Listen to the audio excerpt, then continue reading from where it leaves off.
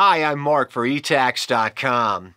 If you live in New York, but you're employed in New Jersey, you'll file a New York resident return which taxes all your income. You'll also have to file a non-resident return for New Jersey, paying taxes on the income you earned in New Jersey. Now, while it may seem like you're paying taxes on the same income twice, you're given the ability to claim a credit on New York Schedule IT-112-R for the taxes paid to New Jersey. For more information, visit eTax.com.